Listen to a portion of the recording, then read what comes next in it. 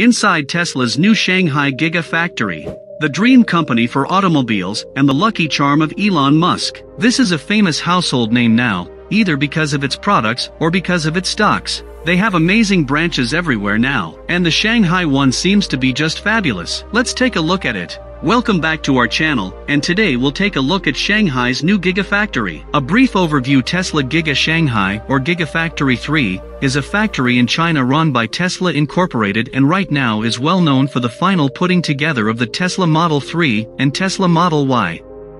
The Model Y deliveries started from January 2021, and it produces around 3,000 cars per week. They have a target of releasing 250,000 electric cars a year. The Model 3s was released in record time, just 12 months after the Gigafactory was set up. Super fast, if you ask us. The setup was approved by the Shanghai municipal government to build the production facility in July 2018, and the long-term lease was approved for 210 acres of land in October 2018. The construction began in December with the installation of secure fencing and site offices. They have equipped the building with additional production facilities for motors, seats, and powertrain assemblies. These facilities were under construction in late 2019 and were completed in 2020. The background politics. Due to the COVID-19 pandemic and Trump's accusations of China, there have been strained relations between the two. Even economically, the US and China had been at loggerheads, even before the pandemic. Through all this, there had been a lot of turbulence between the US and China in the areas of business and trade. But the construction of the Gigafactory and manufacturing of the new Tesla lines was allowed in Shanghai, as this would help raise employment in China and allow the Chinese to develop its economy. But what is a Gigafactory? A Gigafactory is a factory whose production units are in billions. It has a great output, and Tesla's CEO, Elon Musk, thinks only in those terms, that's for sure. Innovation in the EV market has always been synonymous with Tesla. The demand is only increasing and Tesla has to somehow balance it out. So how did they go about with it? They built a Gigafactory. This will undoubtedly be a production powerhouse, and Tesla said that it aims to produce 500,000 vehicles per year here. Can you even imagine how much that is? Gigafactories give a huge boost to production generally, by centralizing production and making more parts. The rate of making parts can be made higher than the vehicle turnover, thus allowing more and more cars to be manufactured. This cuts time and makes the vehicle prices more affordable. Of course, this raises environmental concerns. That too, with Tesla setting up 3 of them. But the good news is that it is designed to have zero net energy. The Gigafactories are designed to run only on renewable energy, or solar energy to be more specific, and have no harmful byproduct release. Gigafactory for the win. We know China has had high pollution levels for ages. People are living in areas with an air quality index of 150. Good air quality levels mean an AQI of 0 to 150. So, a Gigafactory getting added was one of the worst solutions. At least that's what normal people thought. But this unit doesn't rely on fossil fuels for its work, making it a great opportunity. This energy technology, if feasible, may influence other factories in the area. Many lives would be saved, as this would reduce pollution here. This Gigafactory is in fact setting good examples of green industry, and maybe something can be learned from this. Inside the Gigafactory in Shanghai.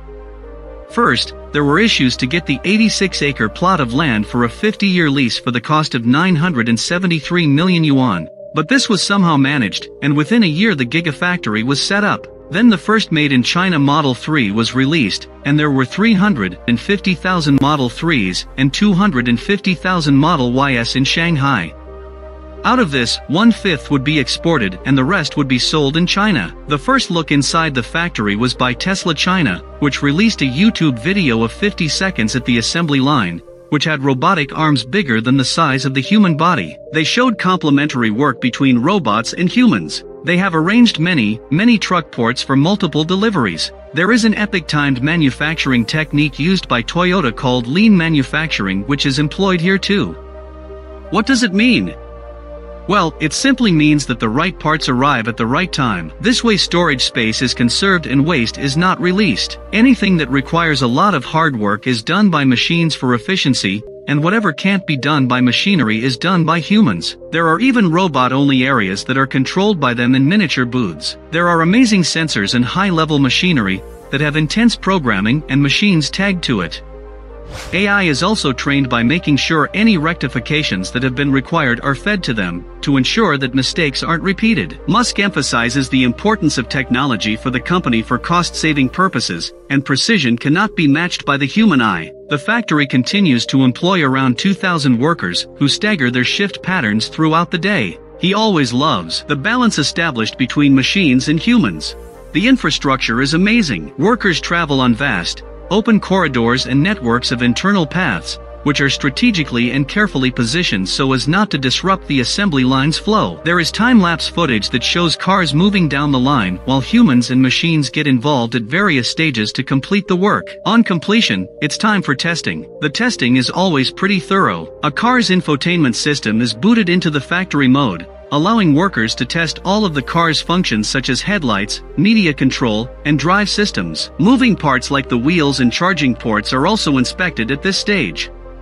Just like inside the factory, a network of roads forms the area just outside the factory, used not only by truck drivers, but also to transport the assembled Teslas to their final place in the parking lot assigned for their storage. This ensures effective movement and seamless transportation. This boosts China's trade relations with developed countries, and can maybe inch towards a whole developed economy. Plans for the Gigafactory's Tesla's CEO, the Tony Stark of the world, said that he wants to set up 10 to 20 more of these plants in Shanghai was their guinea pig as it was the first base outside the US, and he is super satisfied with its performance. Experts acknowledge that gigafactories are huge sources of employment and can bolster trade relations, thus leading it one step towards the reduction of global poverty and unemployment. So this is all about the Shanghai Gigafactory. Do you find it awesome? Do you think it's a sustainable way to contribute both to the environment and development? Let us know in the comments section below. Don't forget to like this video, share it with your friends for more gossip, and subscribe to our channel for more updates. Hit the bell icon button to not miss an update from our channel, and we'll see you in the next video.